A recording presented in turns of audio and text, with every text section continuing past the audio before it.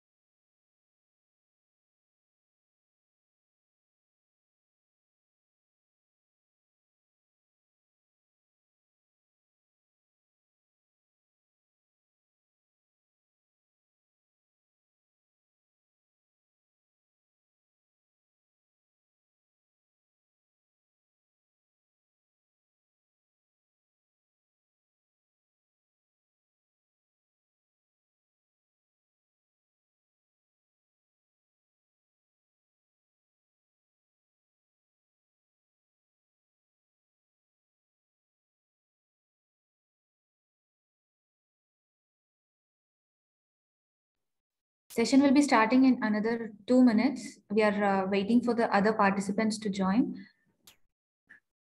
I request everyone's patience here.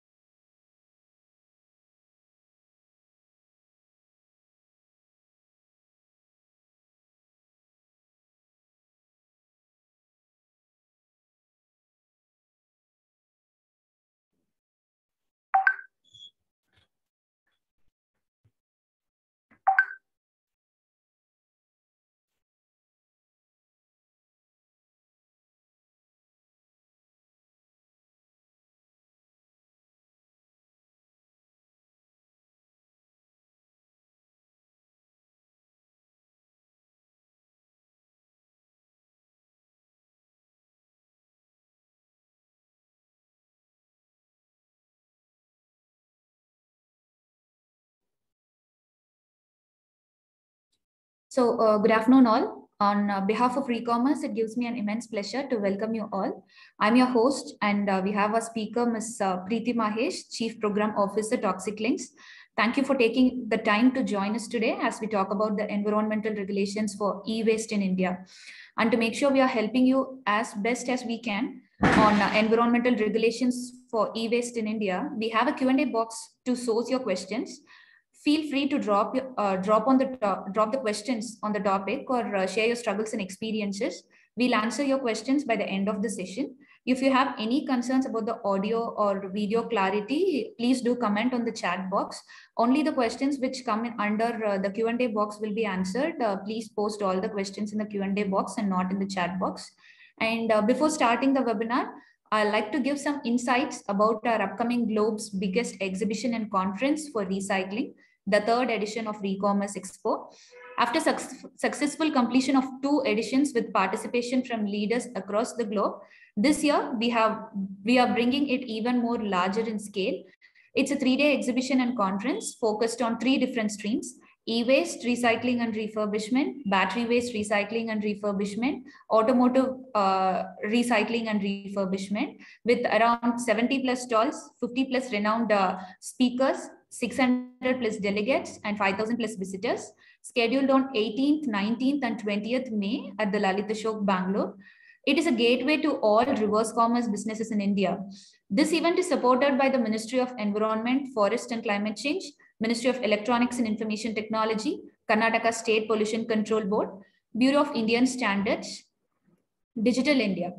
This event will give a stage to trade, debate, and discuss about refurbishment and repair, asset management, best in collection procedures, effective implementation of EPR, latest recycling technologies, material recovery solutions, end-of-life strategies, regulatory and business models, and chart out the way ahead for each of the sector. Further built in best practices for recycling and refurbishing in the most effective way and pave the way towards sustainability and a circular economy. So here we go with the video of the Recommerce Expo.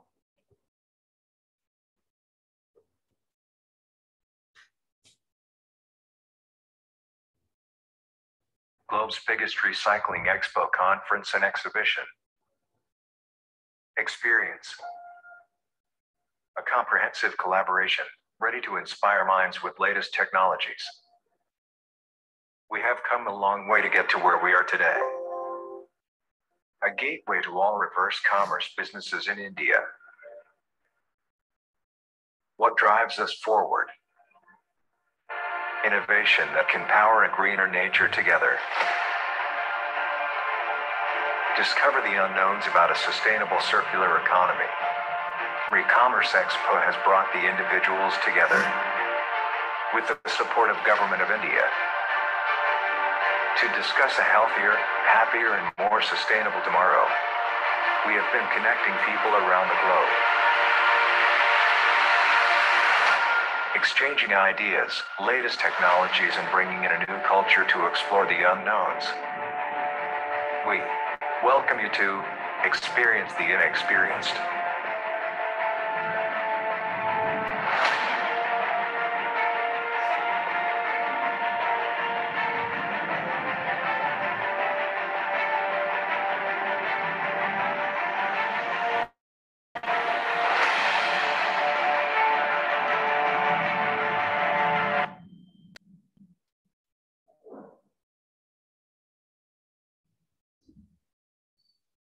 So I request everyone to cash in on the opportunity to meet like-minded dignitaries and network with the C-suite executives and star roles from the industry. Registrations are already open and seats are getting filled. Interested participants can reach us using the contact details, which I'll be sharing in the chat box quickly. And for more information, you can visit our website. And for more updates, you can also follow our LinkedIn page and a Telegram group. We need your feedback so that we get better at our deliverables.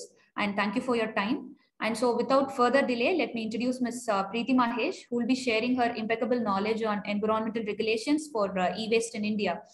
Ms. Preeti is an environmentalist and has been involved in various environmental issues for almost 2 decades. She is currently working as a Chief Program Coordinator at Toxic Links, a non-profit organization based in India, and has been responsible for conceptualizing and putting into action many environmental activities, initiatives, campaigns, especially on waste and chemical issues. As a strong advocate of minimalism, Ms. Preeti is currently focusing on reduction and repurposing of waste and bringing in repair culture. So, Ms. Preeti, welcome on board, and the stage is yours. Thank you.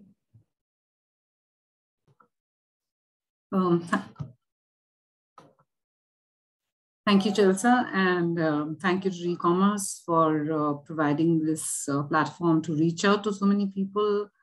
As you said, I've been working in the field of environment for a couple of decades now, and the whole aim has been how to improve environment, but also kind of try and see how we can bring in sustainable systems and not really kind of talking about stopping everything to save environment. But in the current situation, how do we find solutions which are sustainable and which are feasible? I think that's something which has been on my agenda for the last 2 decades. And that's the case when we are talking about e-waste as well. That we know that electronics are going nowhere. They have become a part and parcel of our lives. And especially, I think the pandemic has also clearly, kind of shown the advantages or the pros of using electronics. In spite of all the pandemic, we were connected. So I think it has a lot of benefits. So it's not obviously something which we can eliminate from life. So we need to see how and where this opportunity to make it a sustainable consumption and not really something which ends up polluting the environment and also ends up impacting the health of people. So that was something where I started working on this with this in mind in 2004 or 5 on e-waste, and it's been a long journey on trying to get a regulatory framework, which finally came in 2011, became applicable from 2012. When India had e-waste rules which were put into force, which was in 2012 for the first time. And since then, there has been a revision in 2016, where the new regulation came in, and kind of I will be talking about the details of that regulation and how does it kind of impact each stakeholder as such. What are the roles and responsibility of each of the stakeholders? And though you can probably read the rules, there are obviously interpretations of that, and I'll be happy to kind of also at the end of this presentation, I'll be happy to answer any questions that you have where you want to kind of to clear your doubts. So if you have any questions, please feel free. At the end of it, I'll try and answer as many.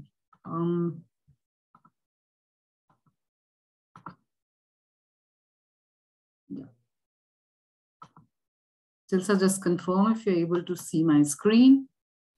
Yes, ma'am, the screen is visible. Yeah. So as I said that, the e-waste regulation, which came in 2016, that's the last version, which is currently, in force and valid.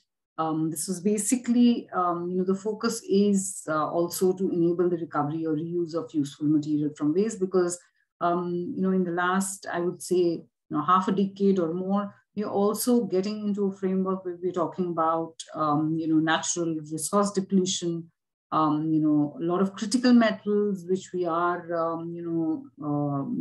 which there are already, reports which clearly say that these materials or these critical metals will become out of stock, or we will run out of these materials. And so one of the focus areas when the rules were kind of notified was to enable the recovery and reuse of useful material from electronics.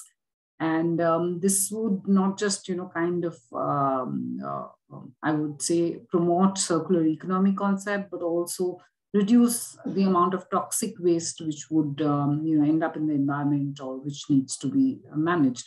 So that there is obviously a dual purpose in that. And as I said, this was in 2016, came into force on 1st of October.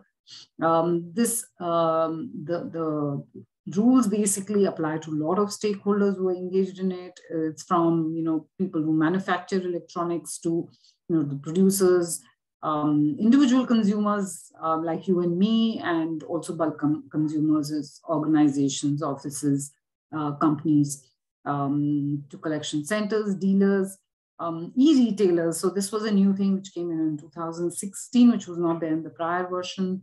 So this is e-retailers who sell it online are also part of this now. Refurbishers, dismantlers, and recycling. Basically, the whole chain of it in terms of sale to purchase, collection, storage, everything has been tried to be covered through this. And mainly, if you look at it, is covering which is listed under Schedule 1 is certain amount of equipments. When we are talking about e-waste, there are different kinds of definitions globally. So there are definitions in EU. If you go, there are 10 categories of electronics which have been listed. So it includes anything which is running by electricity, more or less it's gotten covered under the regulation. But when we speak about India in 2012, there were 2 categories where we were looking at. One was IT equipments, and the second was IT and telecom, and the second was some white goods or household electronics. So those were the only 2 categories which were listed in 2012, and that has been expanded slightly in 2016. But it is I would say it's a far cry from what you see in Europe or many other countries, where a huge amounts like medical equipments or toys or your small equipments at home, like a kind of electric shaver or a hair dryer or a mixie, all that gets covered in EU, which is not the case in India. So this regulation is only applicable to producers, manufacturers, consumers of certain kinds of goods or certain category which has been listed out. 3 exceptions which have been made in the regulation is that it's not applicable to use lead acid battery because the batteries are covered under another regulation, and it does not apply to micro enterprises which are covered under the micro, small, and medium enterprises. So if you're doing any manufacturing in a micro or a small in a micro enterprise, then you do not get covered. So that's one exception which has been made in the regulation. And obviously the radioactive waste is also not part of it. It kind of falls under the next category. It's another category. So this is the schedule that I was talking about, the kind of goods that are covered under Indian regulation. So first section is the IT, information technology, and the telecommunication equipment. So if you see, there is list of what all gets covered. So there's data processing, mainframes, there's personal computers, there are laptops, there are notebooks. So these were again new additions, as I would say. Notebooks, notepads, these were not covered in the first version of the regulation. Then comes printers, photocopy machines, typewriters, user terminals, and fax machines. So this is basically comprises your IT and telecom equipments. And if you see on the right side, you have particular codes which have been assigned to these each of these equipments, and that is a very important thing as well, which will come into force, and which I will explain once we get into the more details. The next category, there are some more in the first category itself, which there are all kinds of telecom equipments as well. So there is telephone, there's kind of even your landline telephones, your pay booth, which are hardly there now, but they have been covered. Your cordless phones, your cellular phones, answering system, all of this gets covered under the first category with different EEE code. And the second category, the category almost remains same, which is the consumer electronics and electrical. So basically looking at kind of large household equipment. So there are 4 things only covered under that: television, refrigerator, washing machine, and air conditioner. And one additional thing which has been added, and which was a much in demand category, and which was included in 16, which was not there again in 12, is the fluorescent or mercury containing lamp. So this was a demand of a lot of stakeholders for many years, that mercury containing lamp should be included, because mercury is one of the most toxic metals known to mankind, and it has huge, development and nervous system impacts. And that's the reason why it was very essential that it gets included in electronic waste regulation. And that was done in 2016. So these are the category of electronics which are covered under the regulation. So anything apart from that, this rule will not apply, as I said. So if you're using a mixer grinder or an oven or a microwave, these things will not get covered. If you're in office as well, if you're using other equipments which are not mentioned here, it doesn't get covered. So, so that's, as I said, there is a limited number of equipment which has been listed. This has been also, I think there have been already discussions about expanding this list. There might be other things which will get included in this slowly. But yes, currently this is where we stand. So there are, I think it's also important to understand some of the definitions which have been put under the regulation. So end of life means the time when the product is intended to be discarded by the user. So that's how end of life is defined.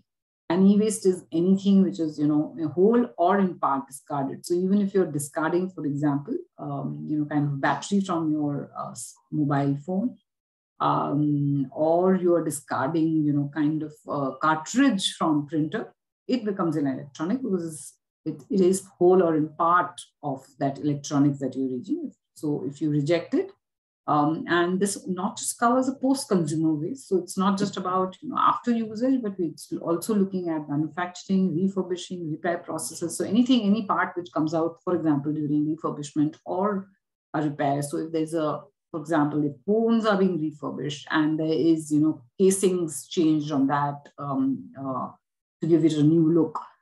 So even the casing that would fall under electronic waste. So yes, all repair process, even if a small battery is changed in that gets covered under electronics if those goods are covered under the Schedule 1. So that's where the cash line is. So, I mean, for example, your table fan or a ceiling fan, since it's not covered, it won't, any part of it, if you change it or anything, it doesn't get covered. Then there is an important definition one which needs to realize is historical e-waste. So anything which is listed in the schedule, so this is under these categories, but this was sold before, or it was generated before the rules came in. So if it was done before 2016, then it would come in historical waste. And also an important definition is an orphan waste that, if there is, for example, a brand which was in existence but closes down its operation, or shuts business, or is no longer doing business in India, what happens to that waste? Because that producer is not here, that brand is not existing here. Who takes care of that? So that has been defined as orphan waste, and there's been responsibility assigned in that as well. So yeah. Now, the other important definition is of the producer, obviously. So producers, again, kind of, I would say, cover a lot of, subcategories where we're looking at people who are not just, producers. Typically would mean that, somebody who's producing the goods, but it's not here that even if the person, irrespective of how he sells it, so whether it's an online sale or it's, kind of somebody who's importing goods but selling it in his its own brand name. So all of people who are assembling goods and selling it.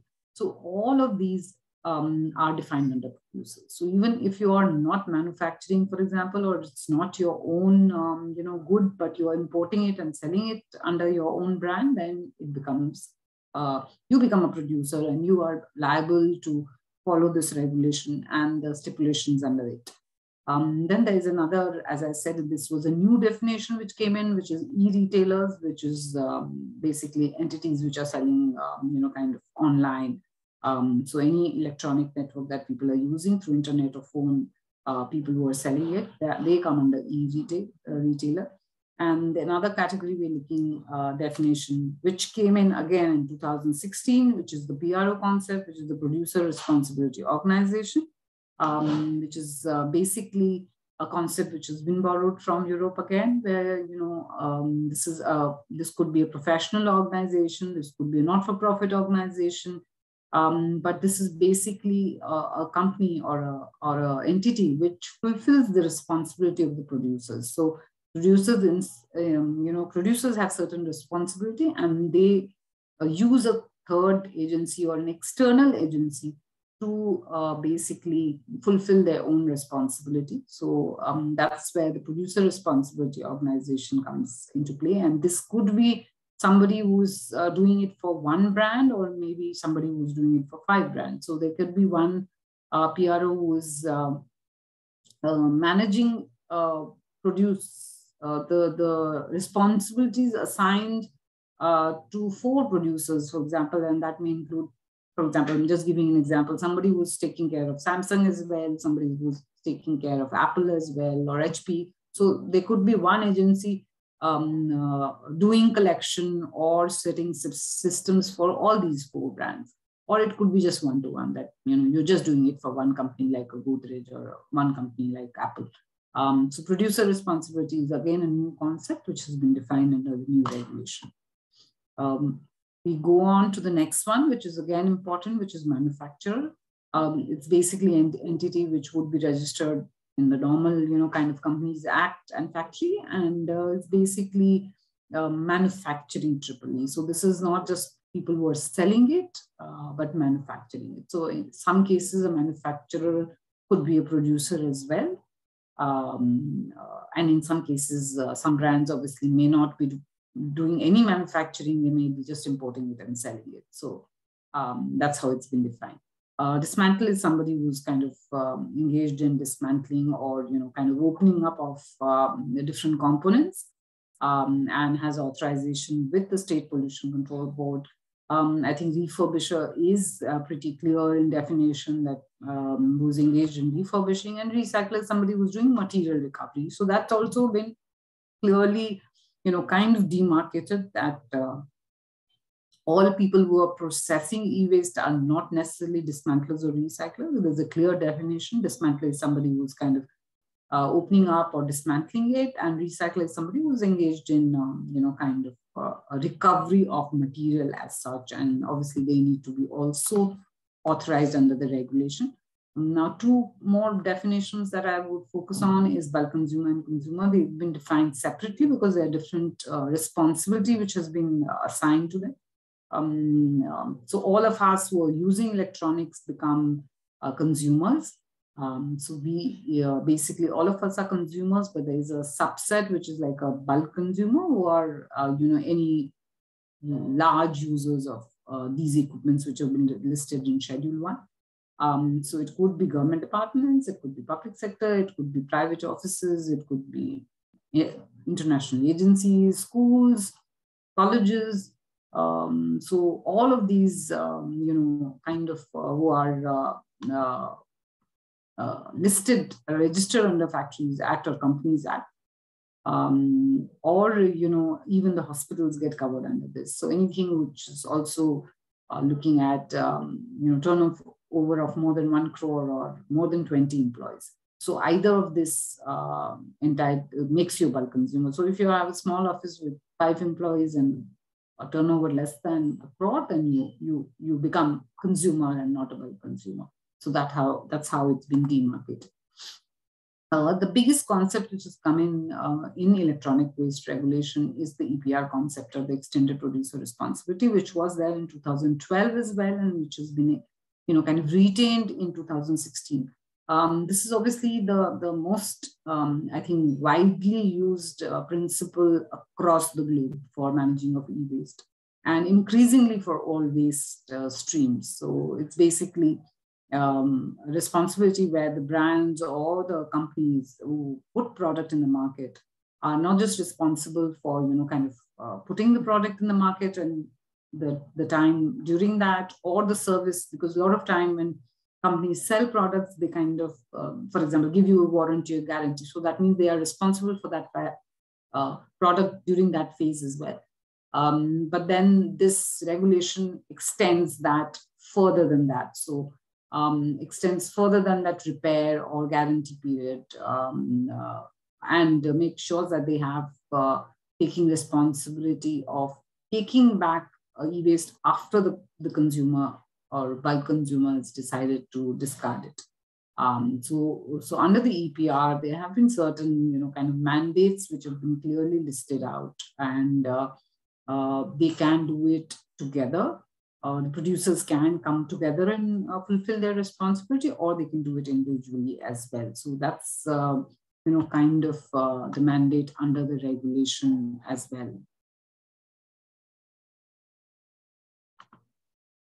Then when we're looking at the EPR plan, so all brands, if you're looking at the producers specifically, because the extended producer responsibility is applicable to producers only.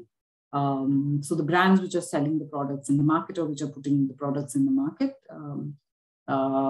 all of them have to seek authorization, and the process of authorization includes that you have to give an EPR plan. So you have to provide a plan to the Central Pollution Control Board when you apply for the authorization, in which you have to detail out as to how you are going to collect the electronic waste that you're mandated to collect.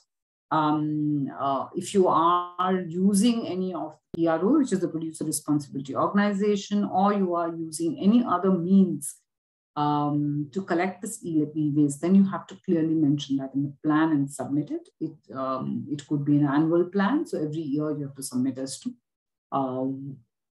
Usually, I think you can put in a longer period plan as well, unless there's a change. So if there's any change in between, then you have to resubmit this.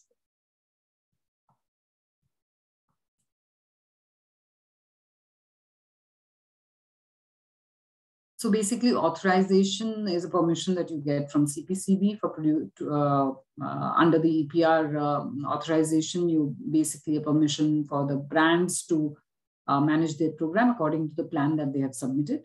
Then there was an interesting concept which was introduced again in the 2016 regulation, and which is not mandatory.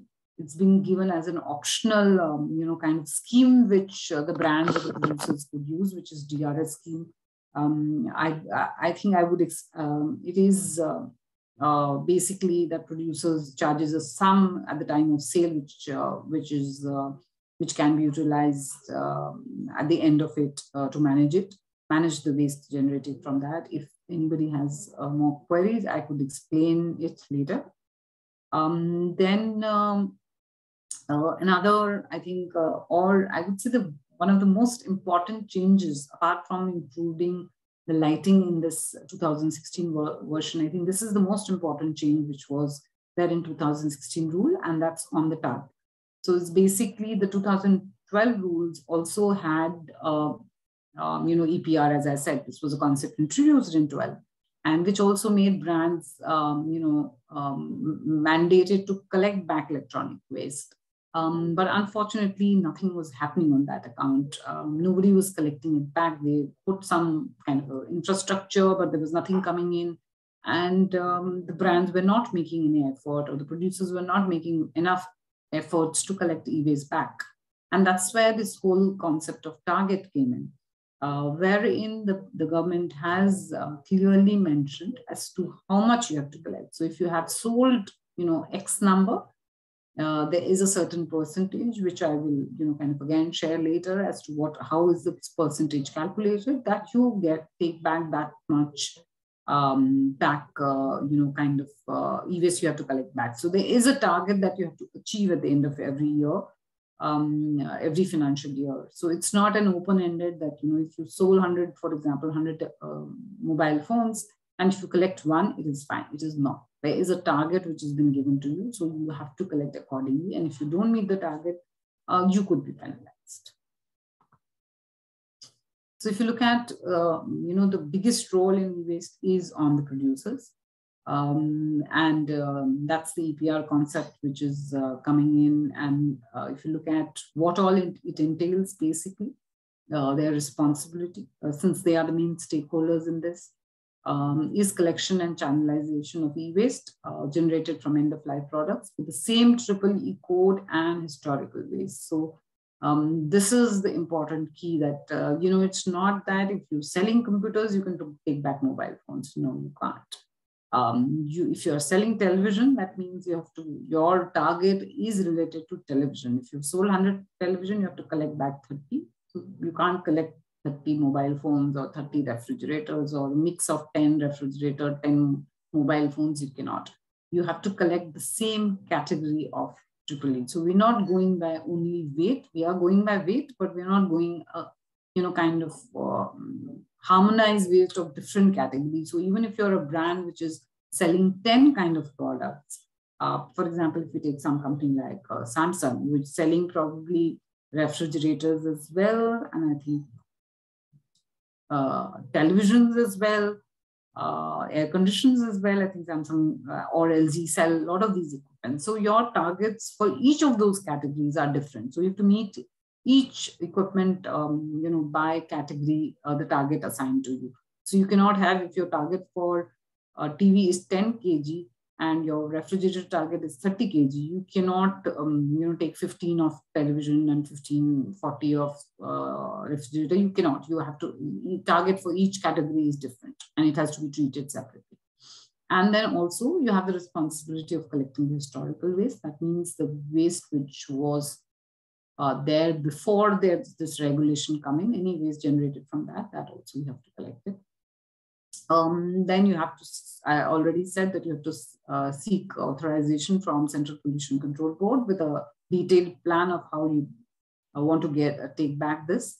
Then you have to ensure that there is end-to-end recycling. So your job does not end in just collecting and giving it to the recycler. You have to ensure that it's recycled in a proper manner with a proper trail of, how much material is coming in, how much is going out.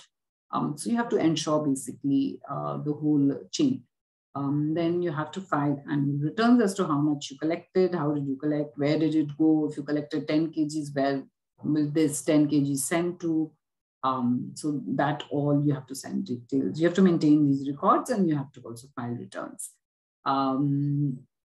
Creating awareness. This is again a key bit, that your role does not just end in collecting back. So you could just not go to the market and buy e-waste and fulfill your target, but you have to create awareness through media, publications, advertisements, posters. So you have to, when you report on your annual annual returns, or when you make an EPR plan, you have to specify all of these details and provide it to the CPCB.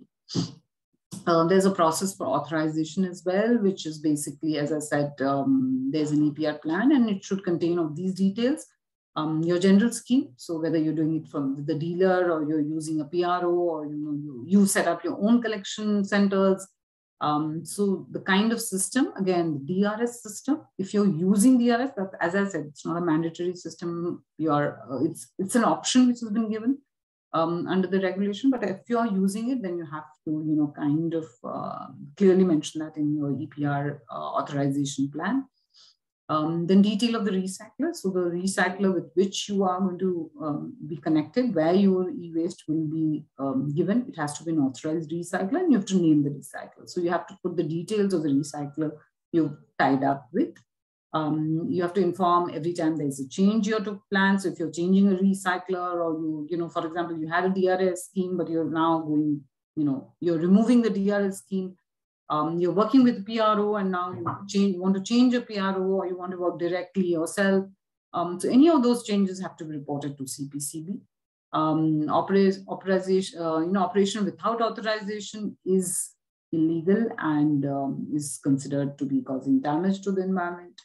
And the import of EEE is only allowed to producers who are having EPR authorization. So if you do not have EPR authorization, then you will not be able to bring any electronics to sell it. So for example, earlier there was a point where there were a lot of electronics which were coming in from China, and there was no one responsible because the brands were not taking ownership, or those small brands were not really setting up a system. So if you do not have a system, or you do not really have an authorization, you've not sought authorization, you are not allowed to sell your product in India. This is the target which has been defined under the regulation. So the first 2 years of the implementation, the rule came in 2016, but since there was some confusion, the targets came into force only, I think, in 2018, October or so. So that's when the whole target started, and that's 30% of the quantity of waste generated as per indicated in EPR plan. So you have to, the brands or the producers have to mention that how much waste will be generated from their goods, how much they have sold, and accordingly your waste is calculated. And if you've sold 100 computers and there is a lifespan which has been defined in the guideline, there is a CPCB guideline on this, and which defines the lifespan which has been calculated for each kind of good. So for example, light, mercury bearing light may have 2 years of lifespan. I think a computer has a 5-year lifespan, a television, I think around 8 years. So each of these equipments have a lifespan which has been calculated. On the basis of that, the quantity is waste target is calculated. So if you sold a computer today, for example, a 100 computer, and computer has a lifespan of 5 years, then according to 30% target, 5 years from today, which is 2027, you have to collect 30 computers back. So this is how it is kind of calculated. And for the 3rd and 4th year, the percentage goes up to 40%, the target, and 5th and 6th, 50, and 7th year onwards, it's 70%. So it is progressively going higher, the amount of electronic waste each brand or producer have to collect. Then there's the responsibility of producers, collection centers, and refurbishers, which basically manufacturer has to make sure that any waste which is generated during the manufacturing process has to be handled properly, maintain records, apply for an authorization, and ensure that it is recycled in a proper manner.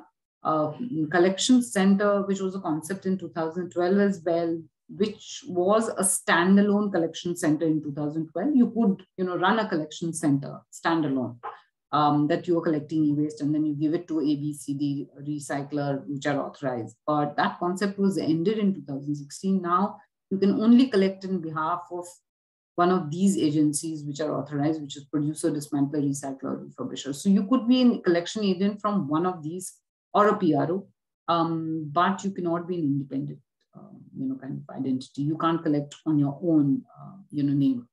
So that's a change which happened from 12 to 16. And obviously the records are common for all of them. Refurbishing only needs one-time authorization from SPC. And basically they have to collect anything which is during refurbishment and channelize it to the dismantlers. There are clear responsibility for dismantlers and recyclers, which obviously means they have to take authorization, all permissions, according to the standards and guidelines, which are updated by CPCB. And then they have to also obviously follow other norms under the hazardous waste as well. For dismantlers, they have to make sure that this waste which they dismantle is sent to an authorized recycling if they do not have a recycling license. So if you are only authorized to be a dismantler, you cannot do any recycling. You have to ensure that you give it to a recycling facility for the material recovery.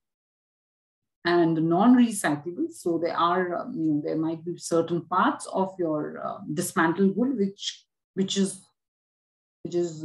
not bought by the recycler because he's not interested, for example, in that particular component for recycling, as there is no value. So you have to make sure that those parts, are properly managed and sent to TSDF facilities, which is treatment, storage, disposal facilities notified under the hazardous waste rules. For the recyclers, obviously, again, there's a mandate that they have to send all residues or something which is not recycled to the TSDF, but also if, for example, if you are a e-waste recycler, but you may not have a integrated plant and you may not be recycling plastic which comes out of electronics, or you may not be recycling the aluminum which comes out from certain components of electronics. So if you have to send it to an authorized recycler, you cannot really just give it out to unauthorized recyclers in the informal sector or so. So you have to make sure all your material which comes out from your e-waste recycling as well are given to proper authorized recyclers. They may accept EEE, which is not listed under this. They are the only agencies which are allowed to take in EEE, which is not in the Schedule 1. But they have to make sure that there's no radioactive material or, and also they have to, mention that when they're taking authorization, that I'll be also, for example, treating a microwave or an oven or any other good that they want to. So if you look at the bulk consumer responsibility, which are the offices or the factories or the large users, they must deposit their e-waste through producer's e-waste take-back system program or give it to register, dismantle, register. So these are only two routes which have been clearly mentioned, that either you give it to the brands from where you bought it, or any of the brands. So one thing is pretty fluid in the regulation is that it's not as if when you are setting up a collection center, and if I am a brand, that if I have to, and I'm selling a computer or I'm selling mobile phones, that when I take back mobile phones, it has to be of the same, of my brand itself. So I can take any brands available in the market. So I can take, for example, if I'm a Samsung, I can take Apple or any other and fulfill my target. So that is open.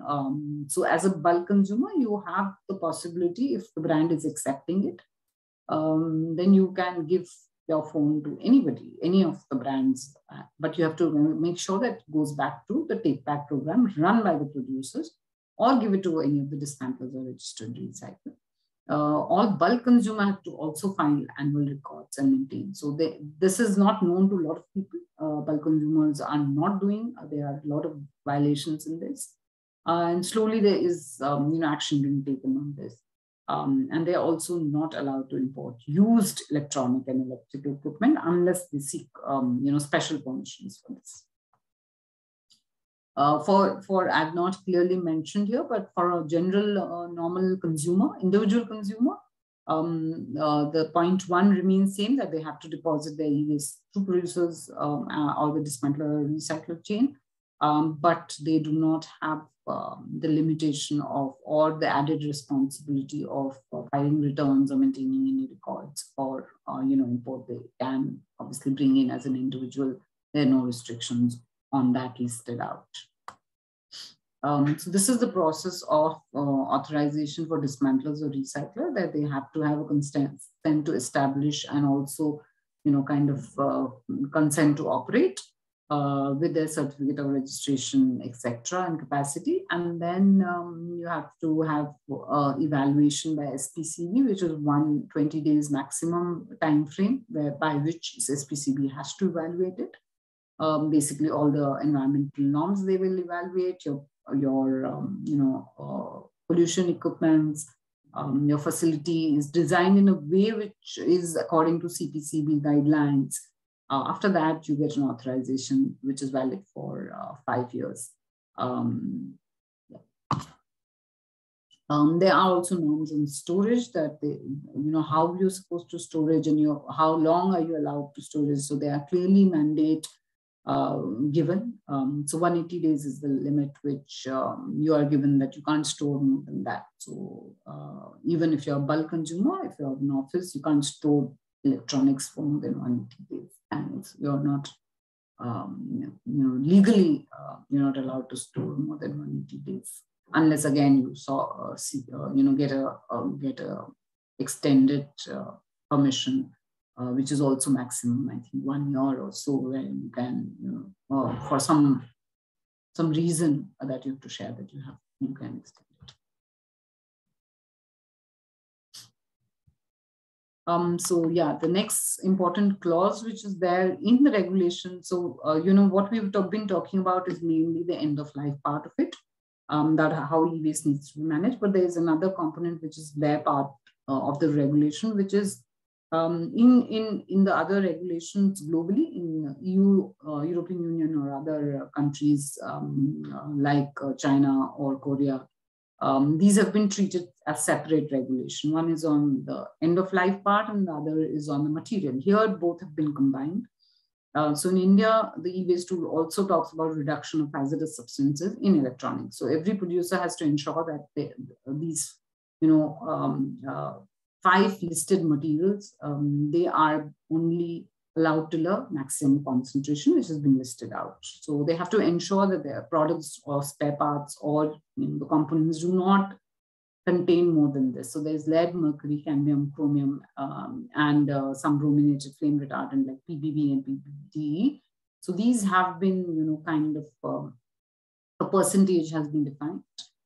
So your material cannot have more than this. So this has, for example, led to a lot of change in, the soldering material which is used in electronics. Earlier, it used to be mainly lead.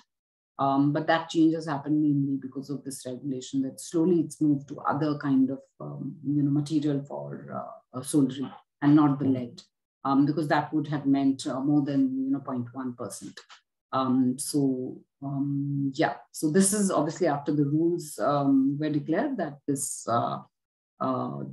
restriction will become valid, and also this is kind of a I would say, declaration. So the companies have to give it proper documentation that they have this many limits, but this could be checked by CPCB at any point. So they can, suddenly do random checks on which, some brands and some products, and the cost has to be borne by the producers. And any sale, import not allowed for non-compliant, basically products.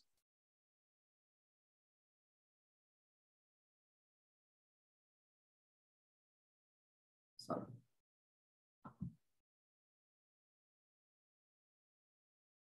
Yeah, there's some other provisions of accident reporting. There is a liability clause for improper handling.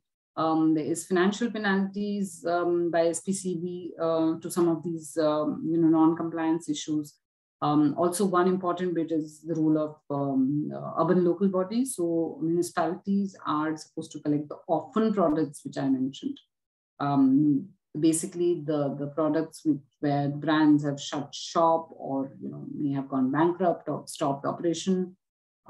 So those products have to be collected by ULBs or municipalities and ensure that it's sent to the dismantlers or the recyclers.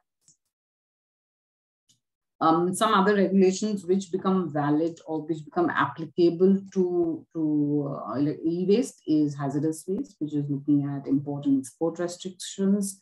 And also some of the norms become applicable, as TSDF is also included in this regulation, which is under the hazardous waste.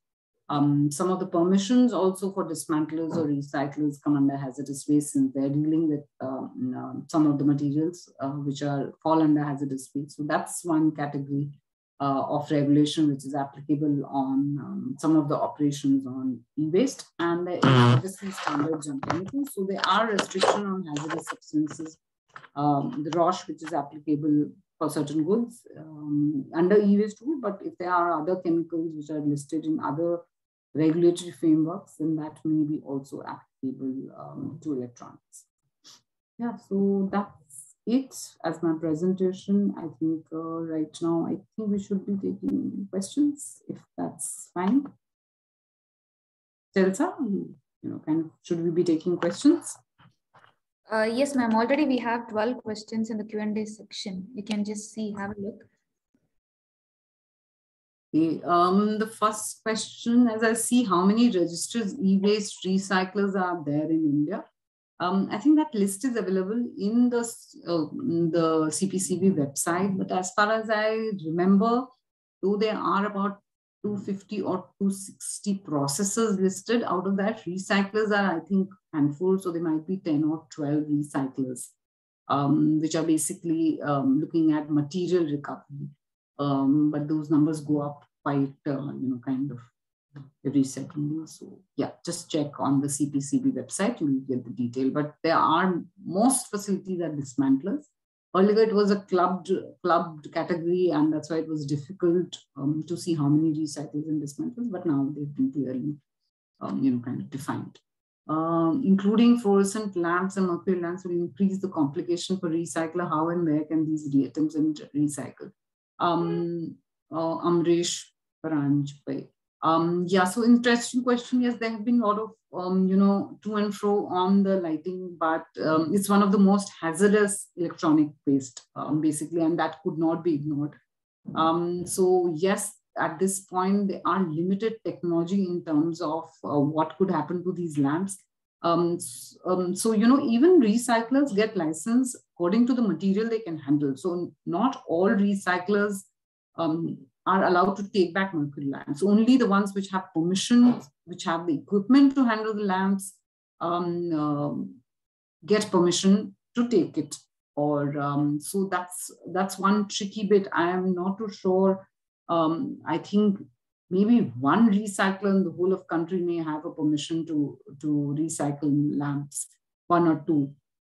Most of them do not have, and that's the whole bit. Also, the whole EPR concept is that the brands have to ensure that there's a kind of ecosystem created. So the brands or the producers or the lighting companies are meant to ensure that there is a recycler comes in, whether they have to pay for it, because lamps are at times negative good, unlike computers or mobile phones, where you can, when you recycle, you recover a lot of material. In case of lamps, you do not, and that's the reason why the producers have to set up an ecosystem to take it back and get it recycled. So I think there have been a lot of pressure being created on the lighting industry. In fact, I'm just currently finished a study where we're looking at that. And, trying to create pressure on the brands, lighting companies, to ensure that there is some recycling infrastructure which comes in. Yes, I hope I've answered that. Then the next question is from Mr. Rangaswamy. Please share more information on battery waste. So battery waste is not covered under regulation, e-waste regulation, unless it's part of, e-waste as a component. So if there is a battery in your, for example, in a remote, then it gets covered. But there is already a battery waste regulation, which covers lead acid battery, and that's being, expanded, or there's a new regulation which is being worked upon by Ministry of Environment and Forest. It was in a making, pre-pandemic, and unfortunately, it was in fact put on public platform for comments, and then the pandemic hit and everything, kind of went haywire, and the regulation got delayed. But as far as my knowledge goes, they're still working on the regulation, so which will exclusively deal with battery waste, which will include lead acid battery, your button cell batteries, your lithium ion batteries. So there will be a separate regulation on that. Yes, so that's the thing, that it's not really covered as such. Just as a battery waste, it's not covered. If it's part of e-waste, it is. The next question, again from Mr. Amrish. Glass recycling is still a negative business in India. So is it not more painful now for recyclers that they will be now forced to collect these types of lamps? Yes, as I said, they're not forced. Recyclers are not forced. Unless recyclers are, have the license, they have taken the license to recycle lamps. They are not, they are not really compelled to take. If you are a e-waste recycler, you define which e-waste you are recycling. The government does not force you to recycle A, B, C, D. You can say that I will only recycle mobile phone.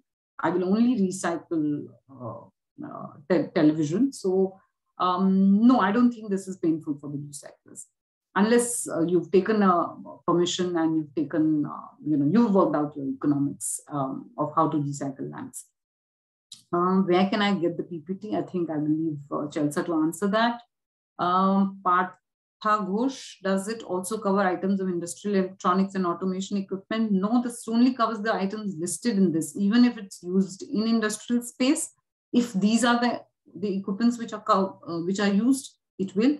The other electronic equipments, automation equipments which are used in industry, no, they are not covered. It's only the scheduled one, only the scheduled one. It's only television, mobile phones, printers, lamps, refrigerator, washing machine, air condition. Yeah, so yeah, those are the ones. So I think I've answered Parthu's question. Shubham, there's a mandation by CPCB department to ensure that there are at least 21 collection centers in different states to cover pan-India. However, is this requirement fine for the producer who have started these sales operation recently, or their businesses limited to certain states? So for the companies which are new companies, one, the target is much lower. I think it's 5% for the first few years. I think that's defined in the CPCB guideline. And also, if you're not selling your product in each state, then you're not meant to, if you're selling it only in certain states, if your sales operation are only in those states, you're only meant to have collection centers in there.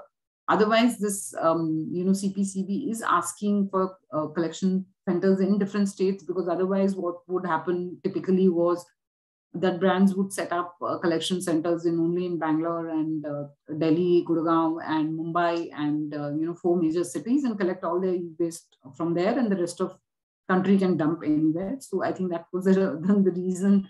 For example, if you go to northeast part of the country, there were hardly any collection centers. So what do they do? Where do they dump it? That's also electronic waste, and that's also causing, obviously those are again more in terms economically environmentally sensitive areas. And where do they throw it? Are they going to be creating a landfill of electronics? So you have to collect. You're not meant to have a huge, dismantling facility or a recycling facility, but you have to have a collection center by where the producers can, if you can sell it. For example, if you have a dealer who is selling it, then he might as well collect it. You have a sales point, you can have a collection point as well. It makes business sense to sell there, then it should make business sense to collect.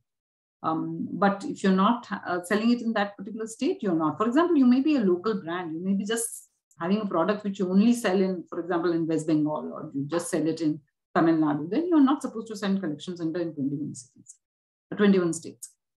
Presently, what is the EPR requirement in terms of percentage of production by the manufacturer? I'm not really clear of this question. What is the percentage of production? What do you mean by that? I'm not really clear. So, if it's possible, at the end of it, you can explain further, then I will be able to answer. EPR, is not mandated for manufacturer. It's only mandated for producers. So manufacturer has to collect everything which is generated during their manufacturing process and give it to a recycler. So that's different. How is EPR plan regulated? So CPCB is basically monitoring your EPR plan, and you have to file returns. So if you have not met your targets, if your collection center, for example, at some point CPCB, I'm a bit rushing because we're already late. Because if you've submitted a plan, in the plan, you're supposed to also provide the list of collection centers that you have. So CPCB, I remember just before the pandemic, also did a visit. They just randomly decided to visit some collection centers, and some of those were not functional. In fact, we have done a lot of studies as part of my organization. We've done a lot of studies where the brands have said that my ABCD center collects e-waste. And when we go to those centers, they say we do not collect any. So those collection centers were, some of these were busted by CPCB. And in fact, the license to import new electronic products was stalled or was suspended for some of those big brands. They were big brands, were suspended for a period unless they kind of rectify those, problems and ensured or gave a revised plan as to how they are targeting that. So it is a very important component. In DRS, what kind of extra amount can be charges? Is there a capping on the same? There's no capping on the same. It's just a market mechanism, and unfortunately, it has not been used because it's like a Coca-Cola bottle, which used to happen many years back. That you take a deposit, but if your cost of a product is ABCD and your competitor is not charging that extra amount, or you are the only one who is charging, then it becomes difficult because your pricing goes up. And that's the reason, since there's no harmonization between producers, I don't think DRS scheme has been used by anybody. So it's basically any amount you can decide that you want to. This was basically brought in to somewhere facilitate the whole process or trigger that the consumer actually come back to you and not sell it in the informal market. So it could be something which is higher than what you get in the informal sector. So for example, if I get 500 rupees for a phone back when I return back, then maybe the company can keep it at 600 so that extra $100 makes me come back to the brand. Or it can be any amount. But if it could be, for example, if it's 2,000 rupees, then I may not want to come at all. I mean, I would say, 2,000 rupees, why would I pay more the initial front unless all brands are charging? So I think there is a bit of trickiness in DRS, and that's the reason. It's a good scheme if done well, but unfortunately, I don't think any of the brands are using DRS. Who can be a PRO? What is the functions of a PRO? Anybody, any business entity can be a PRO. In fact, a lot of dismantlers and recyclers are also acting as PROs. There are some NGOs who are acting as a PROs, and there are some companies who are acting as a PRO. So basically, you are a service provider. So that's the function, that you are, you are fulfilling the responsibility of the producer, all their responsibility or the responsibility that they have assigned to you. So for example, if I am an HP and I say that, in 5 states in the country, you manage my collection, this is your target for 5. So you are, basically collecting on my behalf, or you may be doing awareness on my behalf. So that's the role of the PRO. In Europe also, it's much, since the concept has been around since 2003, it's a little evolved, and they take on responsibility of everything. So basically, they ensure that they fulfill all your government reporting requirements related to e-waste. They collect on your behalf. They ensure that it's gone to a recycler properly. That whole chain they manage. So in some of these countries, it's much evolved. In India, it's still evolving, but right now most brands are using PRO for collection. So they will tell you that, I need 100 tons of e-waste from these 5 states. So you basically, as a PRO, collect that and supply it to the producer, or give it to the recycler that the brand has tied up with. So that's the function. Now, how is the target decided by company? The target is decided based on your sales. So you have to basically say how much material have you put on the market, and going by the lifespan which has been listed in the guideline. As I said, it's been listed for each of these material, which is in Schedule 1, lifespan of it. So it's 2 year, 5 year, 8 year. So every product has a lifespan, and based on that, your target is basically calculated. Is PRO authorized to collect e-waste from? Yes, they are authorized to collect from all kinds of consumers. Bulk consumers, local consumers. They are, I think, taking it from the informal sector as well. So yeah, but basically bulk consumer and local consumer, yes. What business revenue streams are there for PRO? Basically, the brands are paying you to collect waste for. So every kg that you collect and give it to the brand, you will get paid for it. There are different models. So some brands may give you full targets and give you a lump sum. Some may give, most in India, as far as I know, give it to you per kg, so per ton or whatever, by weight. That if you collect that much tonnage of electronic waste on their behalf, you get paid by that. There might be extra amounts that you pay for awareness or fulfilling responsibility, but those are business revenue streams, basically. Your e-waste collection, any responsibility that you are paying, that you get money from the brands. Brands are paying you, basically. So what could be the new change or amendments to the e-waste rule? The first and foremost change that I I'm seeing, I see in future is the expansion of the list of e-waste. So I think there should be a change in that new goods or new equipments may be added to this to expand that list. So that is the first change I kind of perceive. That was Sharika. Then we have Padam. Can we import e-waste? No, you cannot. That's banned under Basel Convention, which is the international transboundary movement of hazardous waste. So e-waste is included in that, and India is a signatory to that convention, and we're not allowed to. It's restricted. We have not signed Basel ban. We have kind of signed the Basel Convention, under which it's restricted. So you have to seek permission from Ministry of Environment and Forest if you want to import, but permissions are not being granted because I don't think e-waste should be imported. I mean, I don't think. I think the country also at this point doesn't think that e-waste should be imported. So I think permissions are not being granted. Brands also responsible for, brand owners only are responsible for EPR, Sharika. So, I mean, like HP, Samsung, LG, Motorola, whatever, those companies, those are the brand owners. They are the ones responsible for EPR. It's extended producer responsibility. Producers herein is defined as the companies who are selling product in the market. So all the brand owners are selling product in the market.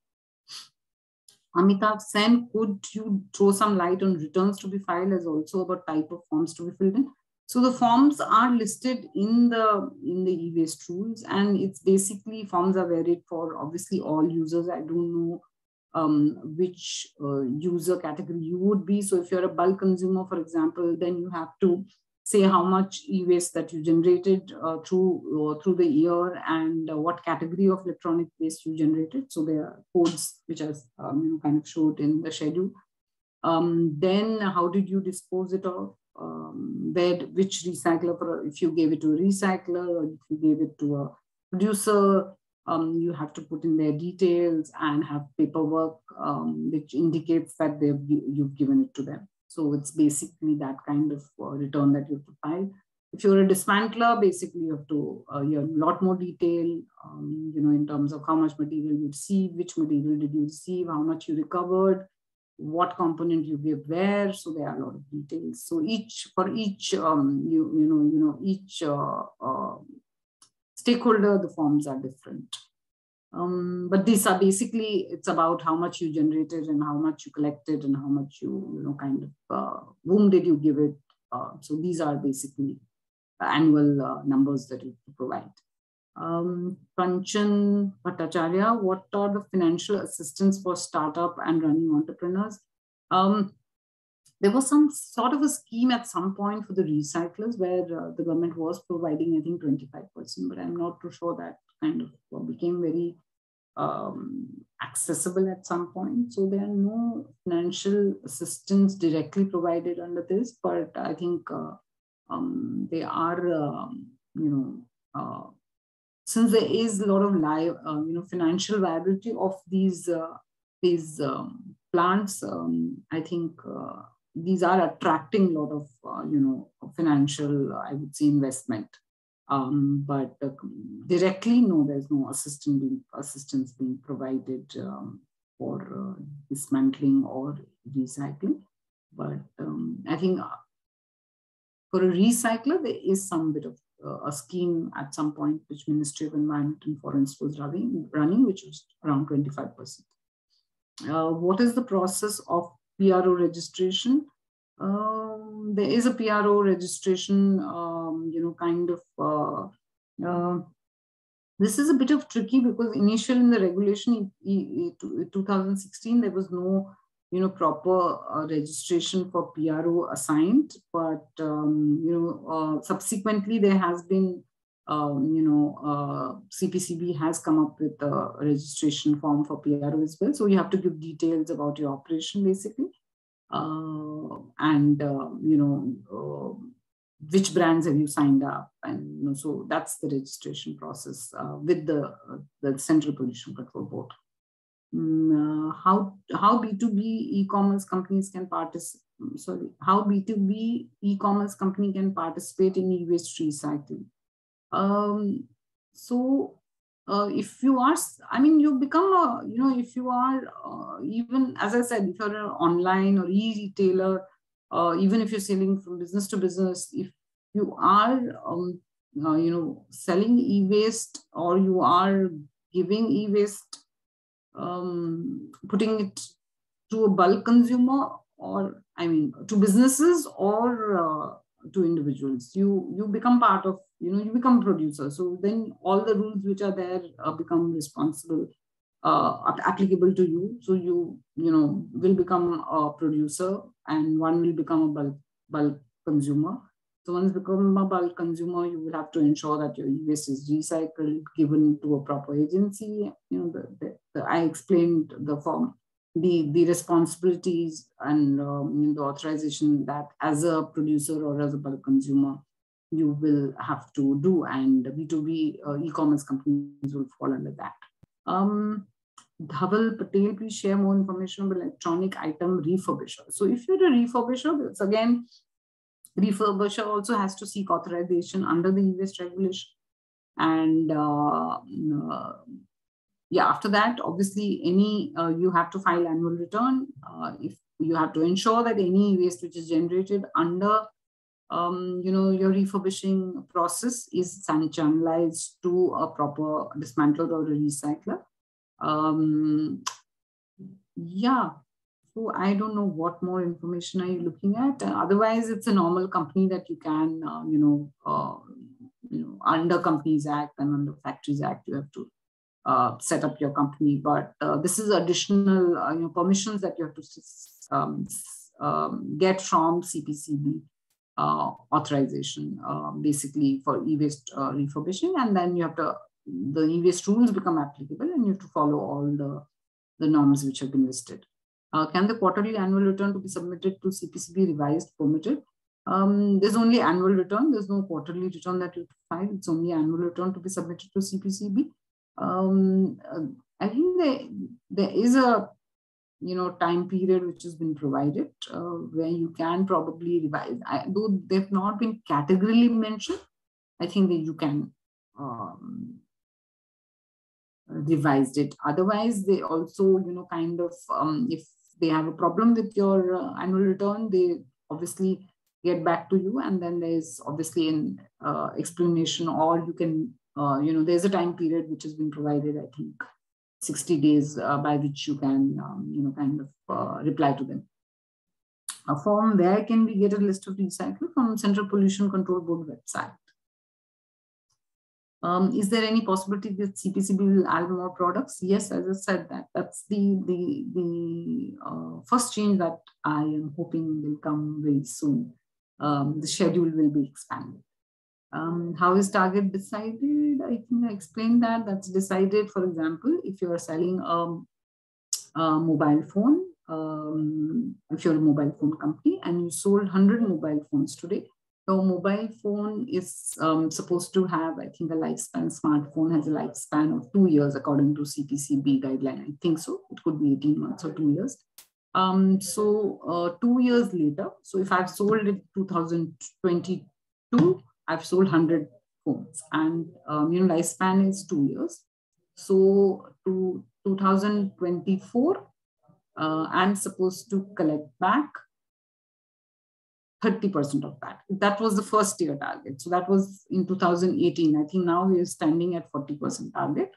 So it's basically, unless it's been a bit, I would say leverage given because of pandemic, but I think it's at 40% right now. So for example, if I sell 2,000, today, if I sell 100 phones, then in 2024, I have to collect 40 phones back. That's how the target is. For each equipment, the lifespan is taken into account, and the number of product that you've sold, that is taken into account, and the percentage of target which is applicable. That's how you calculate it. Or you can go through the guideline of CPCB on e-waste, and it will be explained in detail. That was Vishwajit Patil. Now we have Mr. Elroy Johnson. Can you share more information on the market share pan-India level? Market share of what? It's not clear. So if you want to expand that question, then I may be able to answer. Do you think the schedule is complete? Is there any near meetings of CPCB to enhance as does not? As I said, I think it's a question which is coming back again and again. But yes, I think the government regulatory agencies are already looking at expanding that list. I think there's already some discussion happening on that account. How is target decided? It's again the same question. Does solar panel in EV battery come under e-waste? Solar panel does not come under e-waste currently. Electric vehicle battery also do not come under e-waste. No. That will come under the battery regulation once it comes in, and solar, if it gets expanded. For example, solar panel, I think in certain countries it is part of e-waste, but in India, currently it is not. How does SPCB, CPCB responsibility differ? So basically CPCB is the body which is looking at EPR authorizations. All the brands have to file their EPR authorization plan, EPR, they have to sort authorization, they have to, their ROSH compliance, everything they have to send it to CPCB. That's at a national level, whereas SPCB is more into looking at one, dismantling and recycling facilities within their states, which they are supposed to monitor. And also they are, if the brands are functioning, they have an EPR plan and those brands are functioning in their state, whether those agencies are, kind of clearly, those collection centers are working or not. So all those responsibilities lie with SPCB. CPCB, it's a more at a national level. So the EPR plan is a national level. Most brands, kind of, I would say, function at a national level. So all that responsibility, setting up standards, setting up technical guidelines for recycling, dismantling, all that is CPCB's responsibilities. SPCB is mainly to check on ground whether things are actually getting implemented. And also, giving permission to dismantler and recycler. That's a local state subject. Any idea for solar panel module networking? It may get, because it is, but I feel that it may not get in the first revision because currently India still thinks that there's not so much solar panel waste started coming out. It will take some more time before the waste, comes into the market. And they might be a little delayed, but yes, I feel that it will sooner or later come in under e-waste regulations. It's not a guideline, it's a regulation. Is it compulsory now for a company brand owner to go to PRO? They can directly approach the recyclers, right? You mean, yes, they can directly go to a recycler. They don't have to go to PRO. Is an optional scheme. If you want to use services of PRO, you can. If you don't want to, you can set up your own collection center everywhere, or you can tie up with a recycler to set up collection center for you. It's up to you. It is, you can have your own collection center all over. You can use your service centers, you can use your dealers to collect it back. You don't really have to have PRO. PRO is a service which is given because a lot of time it is cost effective because PRO is doing it for 10 brands. So if it's running a collection center, for example, if it's running one small collection center in the heart of Delhi, then 10 brands, if they sell it, everybody is paying for it. Whereas if there's one center which is acting for a collection center for all 10 brands, then you save cost. So PRO is basically meant that you it's a shared cost in some way. So it becomes a lot more feasible. But again, it's an optional thing that, as I said. Is that any regulation for planned obsolescence? To reduce, I hope you mean, or I am assuming that you mean that is there a regulation to address planned obsolescence? No, unfortunately, there is no plan. Again, this is something which, I think a week back, we've come out with a report. You can look at our website, www.toxicsthing.org, where we are, come out with a paper where we are clearly focusing that e-waste should not be dealt only at the management level of end of life, but we should be also looking at how do we reduce e-waste. And obviously, planned obsolescence is something which is increasing the amount of e-waste. So right now, not so much, but recently, if you also look at, I think, I don't know whether they put it out on their website, but they're working on this. This is the Ministry of IT, because they are working at the circular economy aspects of electronics as well. And there they are trying to look at the planned obsolescence as well. So no, currently no regulation, but yeah, it will be some time before we have something like that. So what is the criteria to be PRO? No criteria. You should be whatever criteria is applicable to open a company. That's it. Can we get a financial working on battery and other EVs recycling business?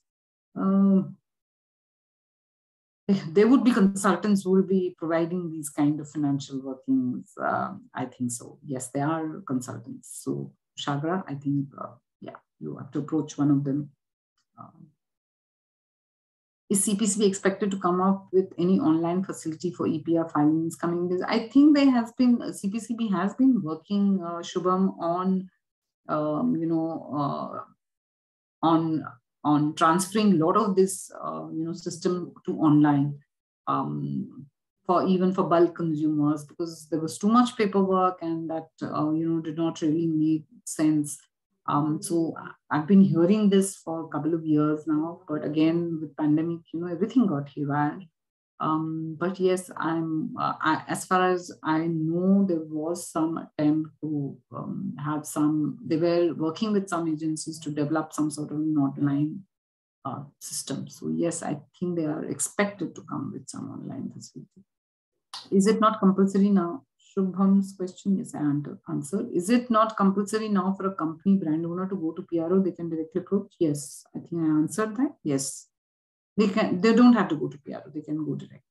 When an item is eligible for recycling or refurbishing, as we can see, even after end of life, it can be refurbished. So it keeps fine to keep refurbishing. Yes, you can keep on refurbishing. There's no mandated thing that you have to throw it or make it e-waste as such. If there is, if the life of a product can be extended, that's the best thing possible. So there is no mandate that, you have to throw it after 5 years. No, that's a basic idea. Your laptop is, or whatever, your mobile phone has an average life of 2 years, but if it can be used and refurbished and sold again, why not? That's more, I would say, environment friendly option. Can you please tell me market leaders in e-waste collection? Collection is not a separate business as such. And now a lot of brands are collecting. So I don't know, market leaders would be some of these brands which are collecting their e-waste. Otherwise, there would be some PROs who are collecting it, some recyclers. So it's kind of dispersed. And there's no e-waste. There's no business as e-waste collection as such. I think some of the biggest brands who sell, for example, I think across, if you look at, products, somebody like LG or Samsung who are multi-product brands, they will have the maximum targets and they must be collecting the maximum amount, or their vendors or their PROs must be collecting the highest amount, but they are doing it on behalf of Samsung or LG. So they would be market leaders in this collection, if you ask me in that way. Yeah, next question is by Kanchan. Can we get your contact details, ma'am? Chelsa, I suppose you can share my email details with her and then I can check, or, I can just put in my email and you can get in touch with me and then you can see how.